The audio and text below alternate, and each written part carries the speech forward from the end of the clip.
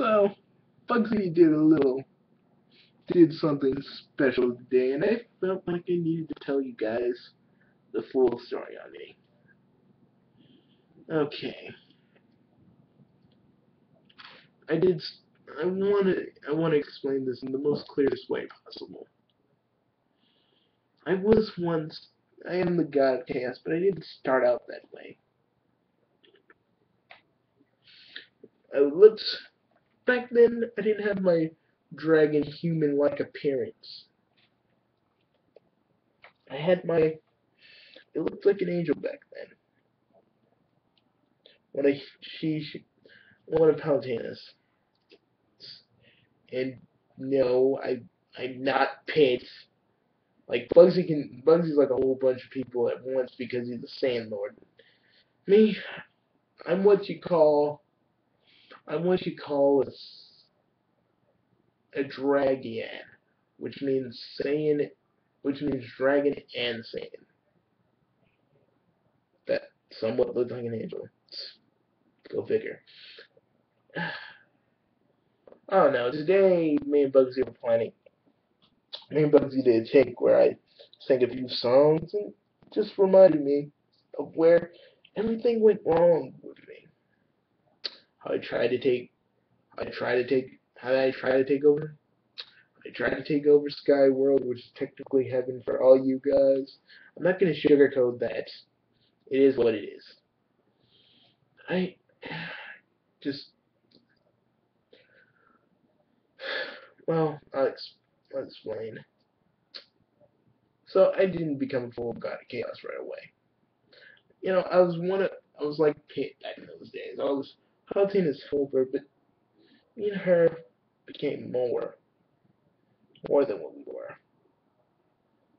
You know, I didn't become a full, I didn't become a full god of chaos because of her, and she never knew that I was one. But let's just say a lot of my powers started to manifest, and I enjoyed it. I enjoyed it way too much, and I guess that's what happened to me, really. And you know, I spread chaos all around, all around my universe, to the point where Palutena turned me into stone, along with her faithful centurions and Pit. But I swore, beyond everything that was in me, that I would come back. I would return. Stop. I would stop Palutena. I would rule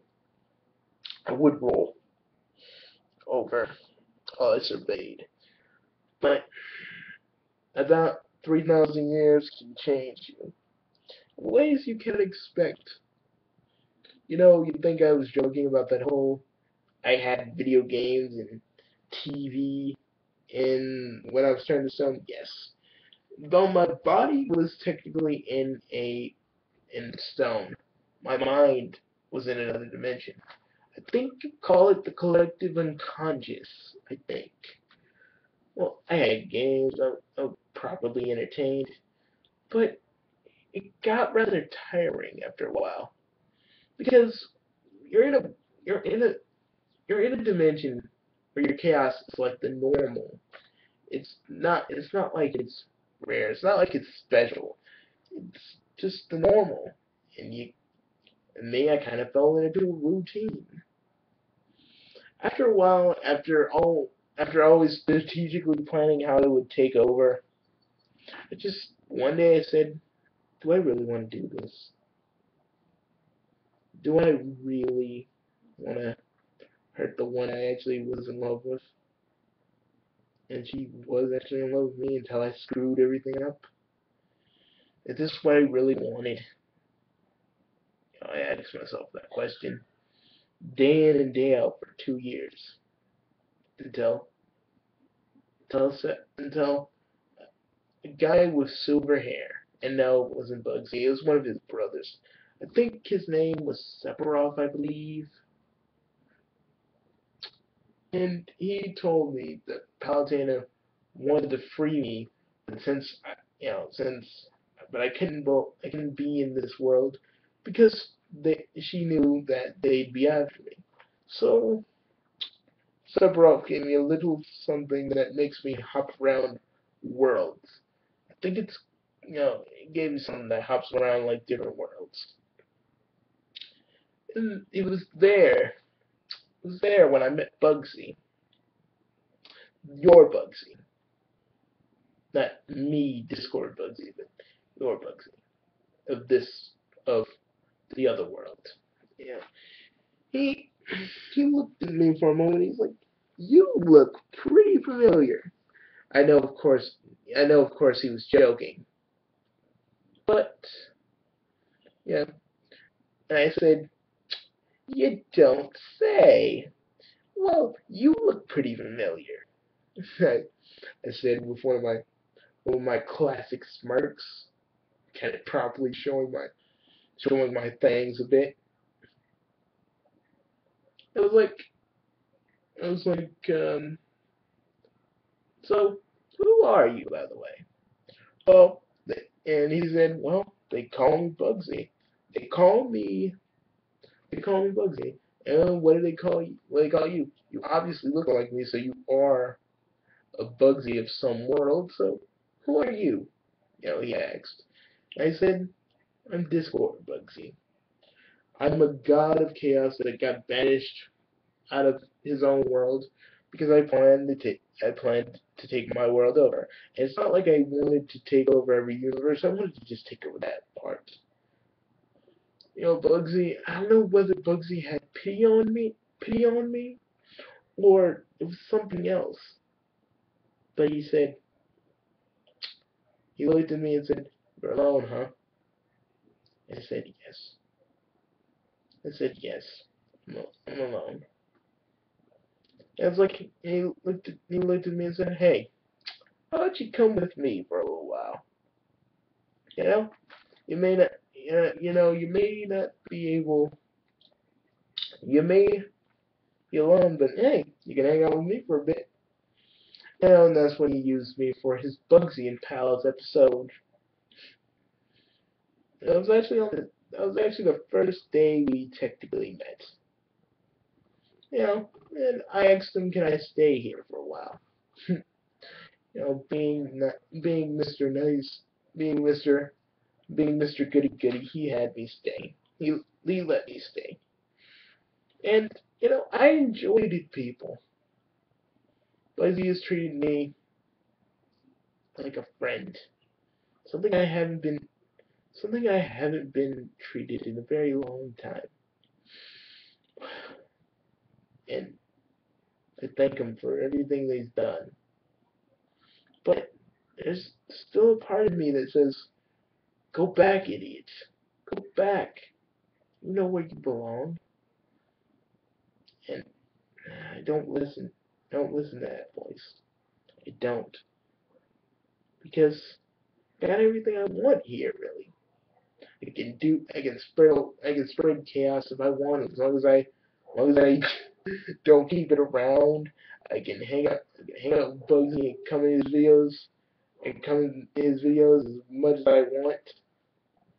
I can, I can freaking, I can sit, I can sit anywhere in this, like, other room, which is just my room. I can do anything I want in here, and I enjoy it. But, again, I still want to know. There's an answer that I want to know. Does Palutena still hold the torch for me? But I don't know. I wouldn't like the answer to that question. I keep hearing, I keep hearing from Bowful, which is my universe's Bowser. He tells me that her and Pit are serious. Well, I don't really need to go back. I really don't need to go back that badly, I guess. Oh well, you know, Bugsy feels like I should go, But not because he wants to like kick me out. He knows I don't belong here, but what's waiting for me back there, guys? Can you tell me? What's really waiting for me back there? They could put me in stone. I could see Pit and Palutena together. I could get all ragey again and want to take over my universe again.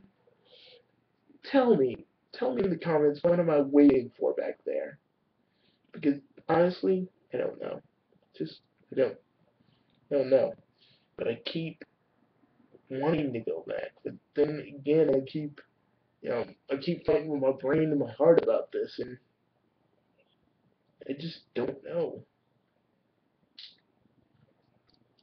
And you emos of this universe think you have pain. You think your life is that painful. It can't be as painful as mine. It can't.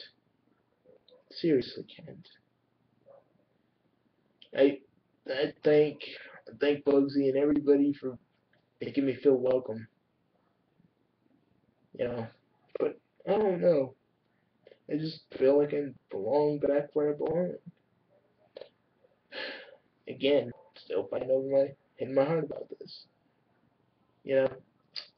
So if you emos ever comment on this video, know that there's someone that actually has pain to a person that actually has pain to shell out because he actually faces an actual problem.